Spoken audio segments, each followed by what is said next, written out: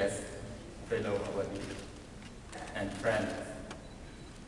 First of all, I would like to thank the Ramon Magsaysay Award Foundation for granting me such a prestigious award. I am very much honored for myself, my family, and my country, Cambodia.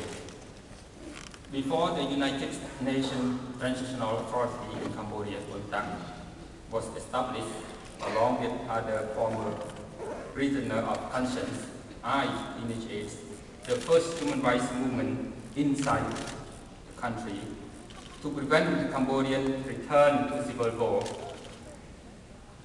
the genocide, the brutality of human rights abuse, oppression, and the disaster.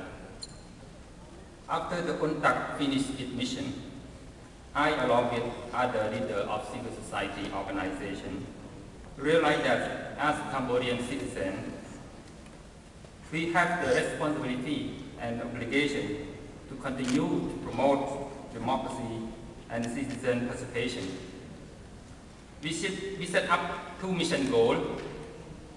Our first core mission goal was to help create an informed and favorable climate for free and fair election. The second mission goal was to strengthen the meaningfulness of the post-election period by encouraging citizens to participate in democratic governance and decision-making. This is in order to implement the reform and increase the accountability of elected officials. We believe that a fragile democracy like Cambodia is not about election, but it is about the sustained work to aggressively campaign for free, fair, and meaningful elections, which are necessary in order to promote democracy.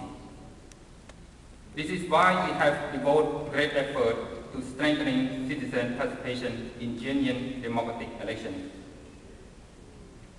Although this mission goal have been partly implemented and fulfilled, Cambodia currently is facing challenges, limit the democratic space that allows citizens to freely express and engage in democracy and human rights activity. For me personally, this is a frustrating situation. This award is a new source of energy and give me strength to work harder and to reinforce the courageousness of the organization that I work for and engage with.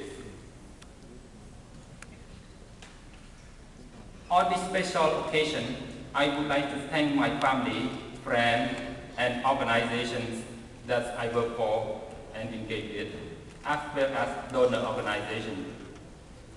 They have given me enormous support, trust, and encouragement. I would also like to express my appreciation for the colleagues, stakeholders, the leader of the national and regional organizations, including the Asian Network for Free Election and FREL, for their collaboration and strong solidarity with us that strengthening our work for the democratic cause in Cambodia and Asia. I would like to acknowledge in a special way the Committee for Free and Fair Election in Cambodia, COMFREL. I owe this achievement to the COMFREL staff, board members, our huge network of activists and volunteers. In particular, I'm grateful to our member organizations, include the Cambodian Human Rights and Development Association ad hoc, who work unceasingly so that we might attain the goal of a true, free, democratic society in Cambodia. Thank you, Mabuhay.